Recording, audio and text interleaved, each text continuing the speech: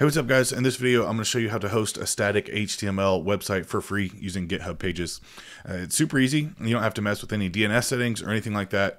GitHub's just going to generate a URL based off of your GitHub username and also the project repo name that we're going to type in. So you can add a custom domain if you want to.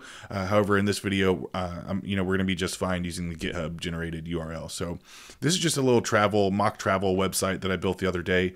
Just HTML and CSS.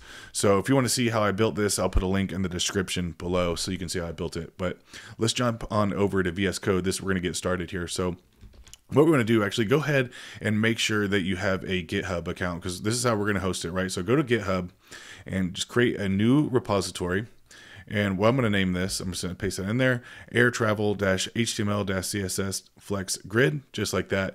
I don't need a description, and you want to make sure this is public, okay? Now just scroll down, and what we're going to say is just create repository. Now we're going to go ahead and type all this in. So let's go ahead and do that. So I'm just going to copy this over right here. So let's go back into VS Code. What we're going to say is git init, git add, just like that, then git commit, and we can say something like finished build, just like that. And then I'm going to say git branch, just like that. Okay, then we want to paste our origin there, so go ahead and paste that in there. Then git push origin main, just like so. Okay, and sometimes it might ask you for a password. I'm on MacBook, so that's why it's asking. So we have, go ahead and push that. So let's go ahead and refresh, and we should see our project here. There we go. So we have our HTML file, excuse me, and our CSS file. So what we want to do next, ensure that your project is here and you see it there. So once you see it there, what we want to do is go to settings, and on the left side here, we're going to go to pages.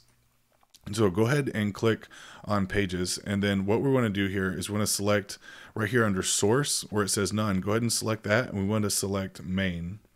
So go ahead and hit save. Now scroll down here, and as you can see, it says your site is ready to be published. So this is all we need to do. But if you click on this, sometimes you might get, oh, hey, it's already working there. So that was really quick. So sometimes you might get an error 404 not found. That's okay, guys. You just have to be patient. That means GitHub's working, trying to update the servers. So if you just wait about 15 or 20 minutes is usually what it takes. But as you can see, in this case, it is already hosted here, and you can see that it is my GitHub username.github.io/the repo name that we just created.